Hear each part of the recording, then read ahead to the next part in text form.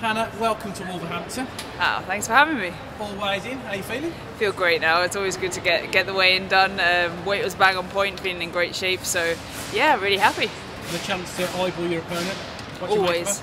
Yeah, no, great. I've been looking forward to this fight for a while. I think Logan and I were on course to have a fight at some point. It didn't happen before the pandemic, and then now it's actually happening. So yeah, ready to go. It's a great opponent for me, and I'm excited for us all to put on a show for you.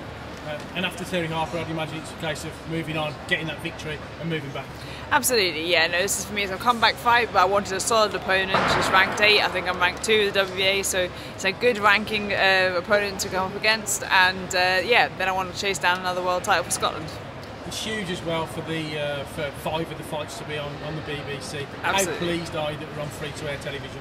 Massively pleased about it. I'm so excited about this connection with the BBC. Obviously my first world title, I won it in Scotland on BBC Scotland, so now I'm just going to do the full BBC for this one. To actually box on that is amazing as well. So I think it's going to be fantastic. We'll be able to tune in for free. My grand's already been on the phone. She's really excited. She's happy she can tune in from home, which is great.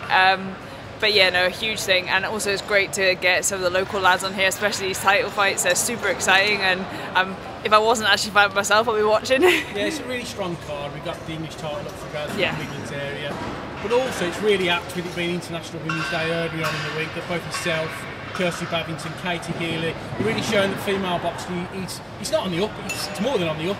It's absolutely meeting terrestrial television and getting more and more eyeballs. Absolutely, it was a perfect timing, International Women's Day yesterday, but it's fantastic the three of us ladies are on the card and can showcase what we're really all about. I think women's boxing has just been growing from strength to strength over the last couple of years, and this is just an example of that. We're getting out there, but all three of us are in very exciting matched up fights.